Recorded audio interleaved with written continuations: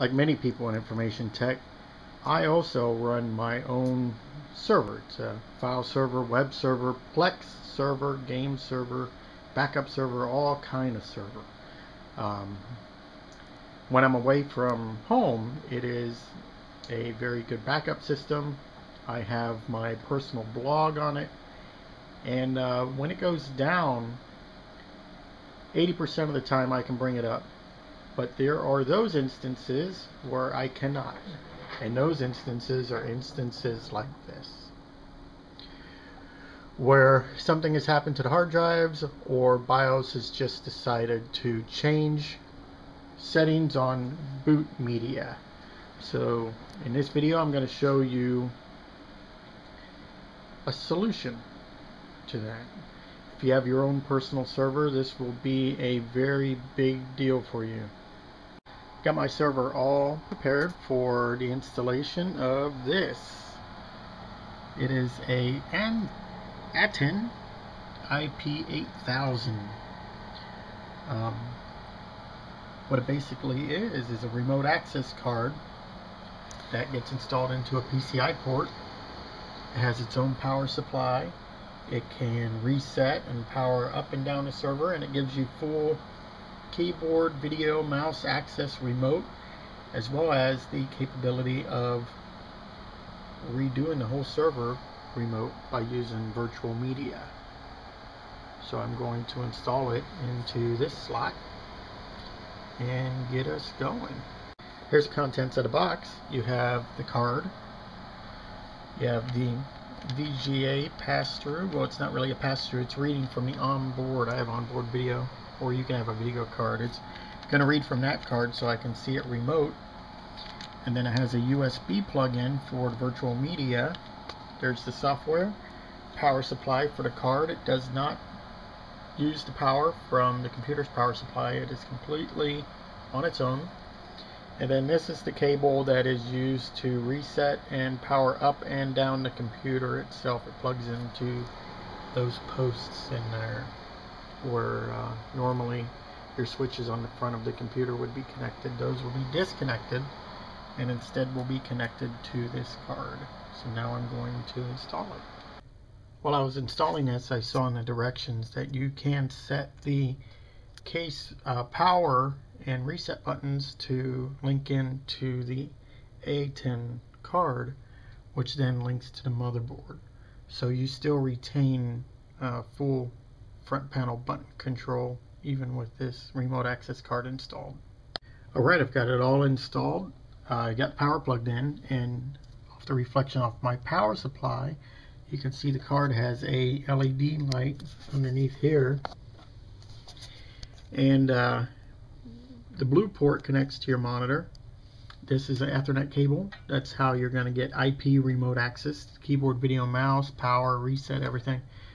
This green port connects to a USB port that gets you the virtual media and your video. I use onboard video. This is an AMD powered server, so it has onboard video, and that feeds back into the card and then out to the monitor.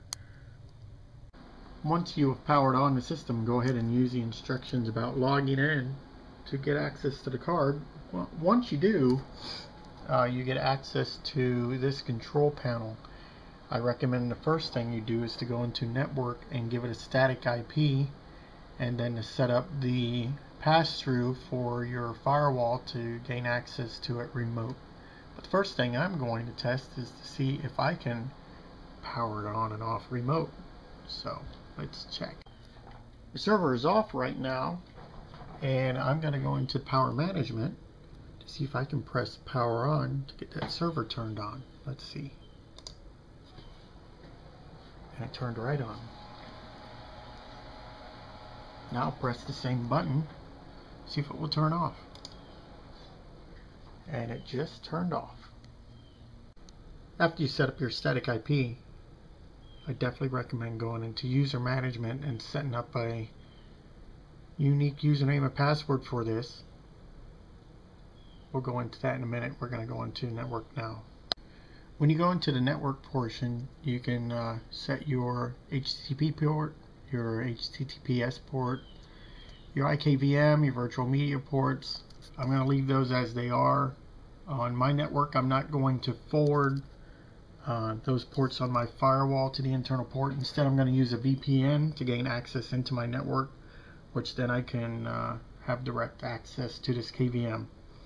But you'll want to get it off of a DHCP and set a static IP, which I have, and give it DNS information. When you hit apply, make sure you hit log out, and then it's going to ask you if you want to reset. You go ahead and do that, and you re-log in. Second thing you want to do is go into user management and make sure you change the username and password. Many people leave administrator, but when someone is trying to gain access to your system, it's good to have it where they have to get by two things. One, they have to know your username, and they also have to know your password. If you set it to the default of administrator, then they only have to get by one gateway. So I'm going to go ahead and set myself a unique username and password for this system, and then we'll be live. The next step is I'll be testing it remote using a laptop and a Verizon hotspot. Okay, I'm on my laptop. I am tethered using my Verizon phone sitting right there. The server is here on my left. So this laptop is not connected to the LAN. I did VPN in.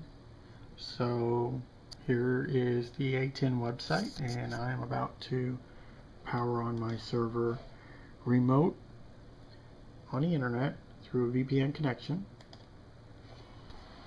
It just turned on. Now when you're ready to remote control the system that you installed the card on, I recommend, if you're using Windows, to use their Win client, and then you can configure your server down here. Once you've done that, you can hit remote view and you get access to the server. There are some buttons down here, keyboard shortcut tools. The neat one is this media remote. It allows you access to the local drive, local CD-ROM from the server, or you can mount an ISO image here, however you like. And then you have Control Delete, you have Exit, and then you have Numlock, and so on and so forth, and a Help button. I went ahead and mounted the Aten CD-ROM that came with it, the driver CD, and as you see on the server, it came up as a drive letter. So that's pretty nice.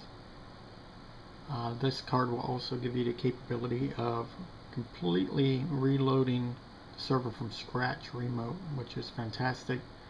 You'll have BIOS support, really full support as if you're sitting here with the server. The only thing you'll physically not be able to do is to unplug cables and all that stuff, obviously, but this is the next best thing when you're working remote. So if you have one of these custom servers like I do, the Aten IP8000 is a very good choice.